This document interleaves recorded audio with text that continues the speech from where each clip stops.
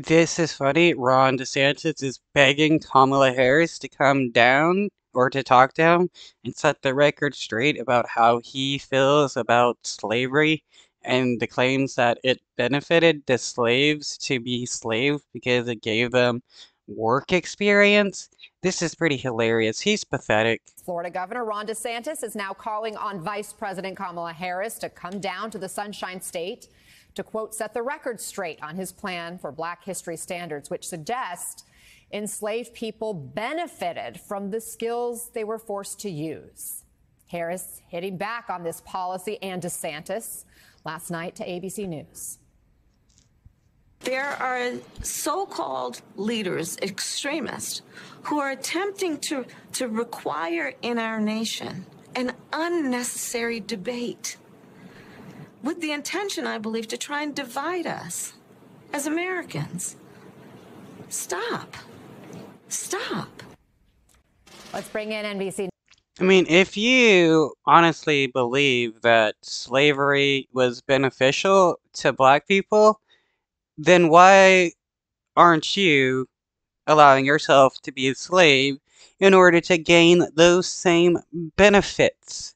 It's pretty wild how racist white people will make all these claims about slavery and how it was good, but don't want to be slaves themselves. News senior national politics reporter Jonathan Allen, former Democratic Congresswoman from Maryland Donna Edwards, and Republican strategist Susan Del Percio. Congresswoman Edwards, Vice President Harris is traveling to Orlando today. Do you think she will engage in this debate in that visit?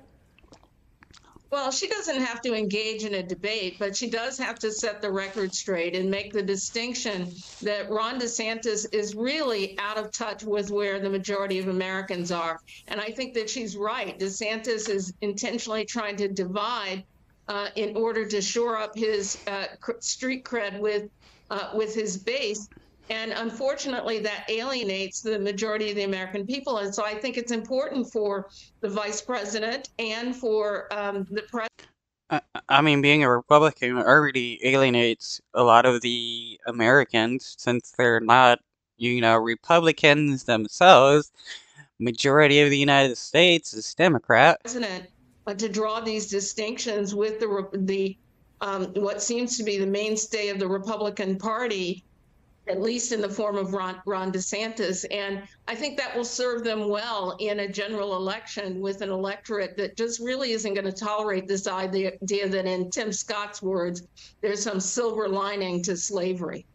DeSantis is trying to make this a fight against the vice president or a fight between Republicans and Democrats, but he's ignoring the fact that his own party is criticizing this Black history curriculum. Take a listen.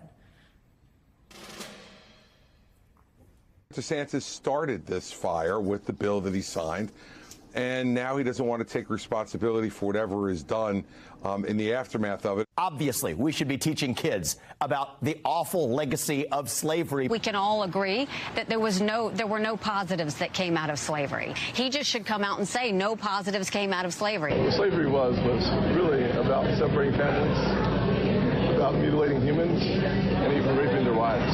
It was just devastating. So I would hope that every person in our country, and certainly running for president, would appreciate that. No, wow, it's hilarious. Republicans actually coming out against slavery when majority of these people would re-enslave Black people the instant they were given the A-OK that they could. Pretty wild, but a lot of these Republicans that are running for president, they know that the claims that they want slavery back is not the best thing to say, especially, right out in the open. So that's just why they're against what Ron DeSantis says when they are secretly for it.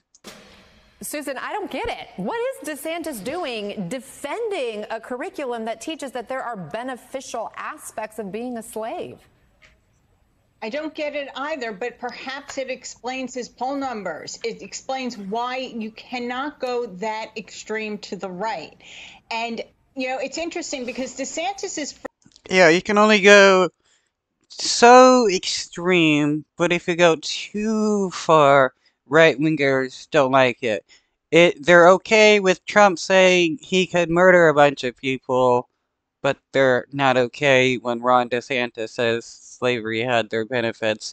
Pretty wild on what, right wingers consider to be too extreme. First position when called out on this, he kind of like stepped away from it saying, well, I don't know exactly what that was. And then he leaned into it. He made an active decision instead of at that point in time saying, you know what, this is wrong. I will go and fix it. It's happening in my state. He decided to lean in and thought it would be a good argument to have, which just tells me no amount of resetting, rebooting, or retooling is going to help Ron DeSantis' campaign. Jonathan, in fact, you have this new reporting on potential problems for DeSantis in New Hampshire, writing about an event that had very low turnout, and I quote it here. For $1, New Hampshire voters were invited to drink beer with Florida Governor Ron DeSantis on Saturday in Concord, but barely more than 24 people showed up. Wow.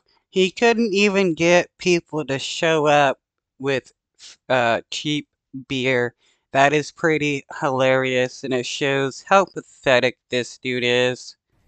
John, what's going on here? Is he just not the kind of guy people want to have a beer with? Maybe they should have offered something harder, Anna. I don't know. No. Maybe Ron DeSantis should steal some, classified documents. He'd probably get some clout that way, just like Trump. Beer would do the trick. Maybe a half a bottle of liquor or something. I think what happened here and what we saw in the reporting of that story was that the tickets were originally $50. They were slashed to $1, which is basically a nominal fee, effectively meant to be free. About 24 people showed up. Last night, DeSantis was at a house party. I'm told about 35 people showed up to that.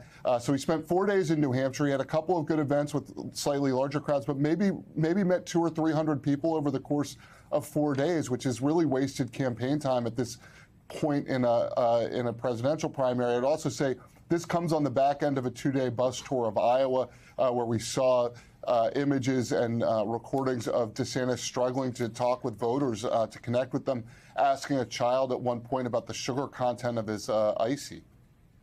And in fact, Susan, his turnout is going down. It's not going up, as he's supposed to be having this reset. What do you think is DeSantis's main problem? Why is he not connecting? Well, I think you could look at that event in New Hampshire and say, well, his event fell flat. And, maybe the beer was too. But the problem with DeSantis is that his campaign is based on a bad premise, which is, I'll be there. I'm a better Trump. I'm Trumpier than Trump. I'll be there if Trump falls. Well, people are happy with Donald Trump within the Republican Party. They don't need to turn to Ron DeSantis.